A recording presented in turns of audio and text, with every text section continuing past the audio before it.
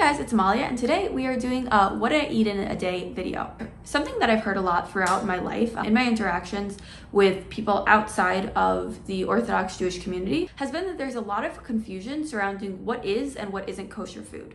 I remember very vividly as a child that I had a non-Jewish friend who asked me whether I could eat ice cream because is ice cream kosher or not? And obviously this was just a very childlike question. However, as I've grown older and also I've seen it in my own life as well as in media, that people tend to not really have a good idea of what kosher actually is. And they start to think that it's like a set group of like Jewish cuisine as opposed to a form of religious dietary restrictions. And so I thought that a fun educational way to explore what a kosher Orthodox diet is and isn't is just to show you a day in my life. It's really important for me, just personally, to make note of the fact that this is not supposed to be a way of showing you a healthy diet or a balanced diet. This is what I eat in a day on like a typical day in my week, and it changes day by day for me. And in addition, it's also meaning my personal diet, and part of the point of this video is that my personal diet as an Orthodox Jew can look very different than another Orthodox Jew's diet, even if we're all keeping to kosher standards. In this video, I'm not planning on really touching on the nuance of a kosher diet in terms of the actual laws and regulations. Rather, I'm really just looking to show what a typical day for me as an Orthodox Jewish woman looks like based on my food. I hope you enjoy this video and that to some extent it provides an educational message.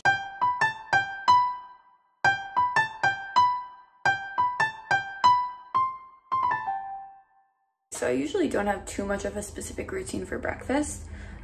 Today I'm just having a cup of tea. Sometimes I have tea, sometimes I drink coffee, and sometimes I want something a little heavier, but frequently I just find myself a little nauseous in the mornings and am not in the mood to eat something like right when I wake up or right after I daven more specifically. And so I'll wait until a little bit later in the morning and usually have like a snack while I'm at school. Today I'm studying because I'm in finals though, so that's not going to be the case today. I'll probably have a snack while studying. So I just finished up with a driving lesson that I had this morning, and now that I'm back, I am a little hungry, and I think I'll also make some more tea. I'm just gonna get this apple cut up. So my husband and I, when we were in London this summer, we discovered that they sell their natural peanut butter in a squirt bottle, which we had never seen before in Israel or in America. So I actually, the peanut butter we had used there, I took the bottle back with us, washed it out, and we've been using it for natural peanut butter here, and it's so satisfying and just much easier to use natural peanut butter, which is like kind of liquidy and it's like hard to get over everything on these types of things. So I really love apples, and when I'm at school, like I'll just eat an apple plain. Personally, like when I have the time for it, I prefer a chopped apple, and I have like a whole method of how I like really like it to just make it really yummy and also much more satiating. So I pour a little bit of lemon juice. I discovered that because when I was a kid, you know, you always have like apples for school in the lemon juice, and I realized I actually prefer the flavor of that more. Then I sprinkle on a little bit of cinnamon. And this isn't for a video, this is actually how I prefer to eat my apples when I'm at home.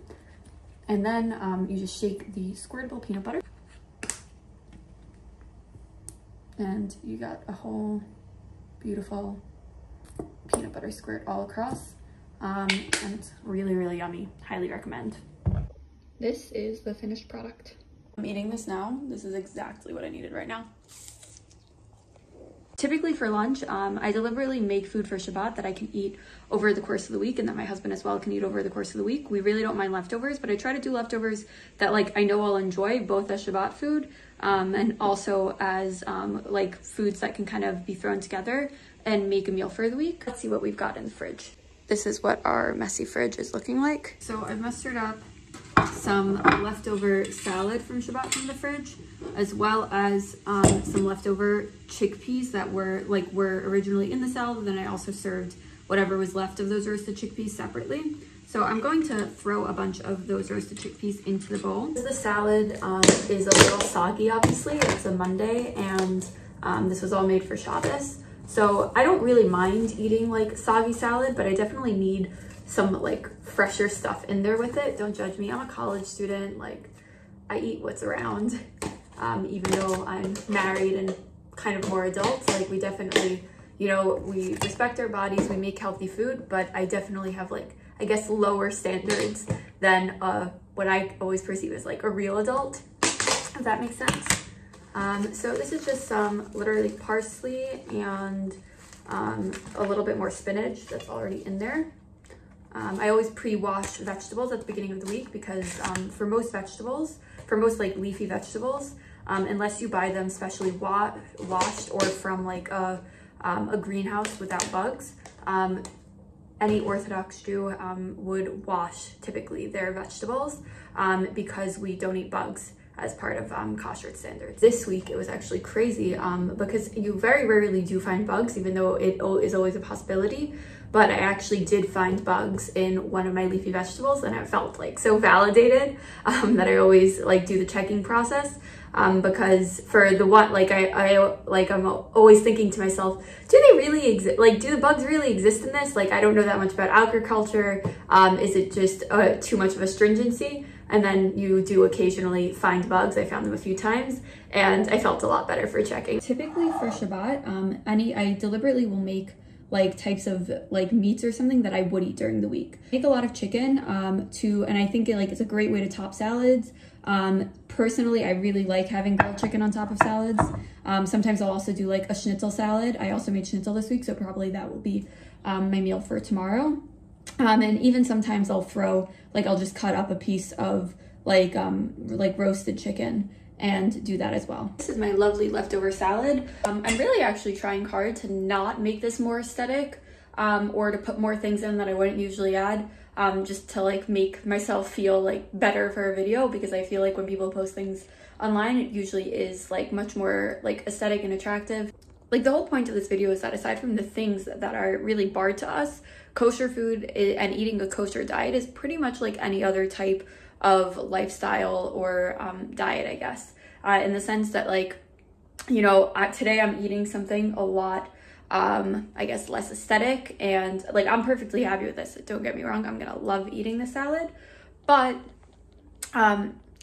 definitely like when I make food for Shabbat, and maybe I'll do a video on that sometime, what my food looks like at that point in the process, I make like really, really pretty, beautiful dishes. And I think the same is true with any cuisine or just any like eating pattern. Sometimes I make really, really aesthetic, beautiful food, and other times I'm just looking to like get something in my system so I can continue studying, like today. So I'm sitting down to eat, and yes, it literally still is in the actual like large salad bowl for my table. Doesn't bother me. And it's really good, actually. It's a little salty because I think that's what happens when like a lot of the vegetables in here did wilt. And so definitely, I don't know, it has like a bit more salt than I would like. But overall, this is yummy, balanced. It's gonna get me through. And I'll probably have a little bit of dessert after, and we'll meet up for that. Especially when I eat a salad, I like to just have like a little bit of like dessert. I don't know, I feel like I need more of like a real carb type thing. So these are like little Rice Krispie bites that my husband got me into, actually. And they're parve, shockingly, because they're like really, really good. Parve is in non-dairy and non-meat. And I might have something else alongside this, but they're really, really yummy. So I finished up with studying for the day. Honestly, I really usually snack a lot more while I'm studying, but I guess today I was just like more in the work. Good for me than I usually am. Don't get me wrong, I still spent my fair share of procrastinating time. But I'm definitely hungry now. I also like just moved my body a little bit, did a little dance workout to Taylor Swift. I'm gonna have some chicken soup that's left over from Shabbos. I feel like I am kind of seeming like I only eat traditional, like classic Ashkenazi food today, which is unfortunate because the point of this video is to really show the diversity of Jewish eating experiences. But yeah, this is what's happening to me today. It's not always every day, but I'm also not going to change my routine and schedule for the for proving a video. Chicken soup from Shabbos, looking lovely and bubbling. So I'm feeling like I just want a little bit of extra carb in this. I think I'm gonna add like half a packet of ramen or something. Maybe I'll add the full pack if my husband wants to. My favorite part of ramen is when you have the leftover pieces in the bag and you can just eat them. It's like so fun and satisfying and crunchy. Also from life hack, so tonight I'm sticking with a pretty basic, just like chicken soup with ramen vibe. But at the end of the week, as you can see, it's a very large pot. And it sometimes gets a little boring eating a lot of soup. So sometimes I'll freeze it, but other times if there's just like a little bit of broth left and not much like vegetable or something, so I'll go like full on with this ramen idea and use that as kind of like my, what you would use the equivalent soup packet for, and then kind of give it a ramen bowl vibe. Maybe throw in like some additional like soy sauce or other like sesame oil, teriyaki sauce, those type of things. And as well as a few more vegetables, like if I have cabbage, I throw some of that in, stuff like that, and get more of like a ramen bowl as opposed to just like chicken soup with ramen. This is looking really yummy. Let's serve it up. The soup actually looks amazing. I mean, I've had it a few times by now, both on Shabbat, and then we already had it once this week. But this looks really, really delicious, and I'm very excited that I added ramen. Just finished up 2 delicious bowls of this soup, and now I'm ready just for some light snacking dessert, if you will. Let's rummage through my cabinets. So typically I would likely just eat all of this stuff either standing at my cabinet or at my fridge, but I figured for the sake of this I just bring some portion of it here and show you. But it's not like I just want to like be clear, it's not like me taking very, very small amounts of everything and like putting it in a container to restrict or anything like that. It's just for the sake of the video. So I took out a chocolate cigar. I love these. If you grew up as an Orthodox Jew, or I don't know if this is a thing outside of the Orthodox Jewish world, this was like my go-to favorite from Mishalach Manot, which are like baskets that people send to each other. Okay, love that. Then we've got some dried mango. It's actually from Costco. My husband's parents brought it in, and thoroughly enjoying our Costco size bag of it. We've got some grapes at the bottom. I'm actually very excited about having grapes back in season. Living in Israel has definitely made me appreciate seasonal produce more, because it's much harder to get out of season produce than it is in America. And it's also much more expensive. And so you kind of get used to eating things in season. And while like when you want strawberries at the wrong time of year or something like that, so it can be annoying. At the same time, I do like the feeling of connection with the land that it brings me. And also it's frankly better for the environment. So we've got some in-season grapes, which I'm very excited to have. Finally, haven't had them in like months. Even though you can get them here, for the record, they're just very expensive. And finally, we've got half a piece of baklava. I left the last half for my husband because he really loves this stuff. Love this. I'm gonna include some articles below if you would like to learn more about the actual nitty-gritty of kosher diet and what those restrictions entail. Hope you enjoyed that video. I hope it was educational to some extent in seeing what one Orthodox Jewish woman eats in a day. Ultimately, Jewish cuisine is not only Jewish cuisine, which is like traditional Jewish foods, rather it's also anything that can ultimately fall into the kosher spectrum. So one night I could be eating a ball of matzo ball soup, as I did the night that I filmed in this video. But another night I really could be eating a very standard American dinner or Asian cuisine, etc.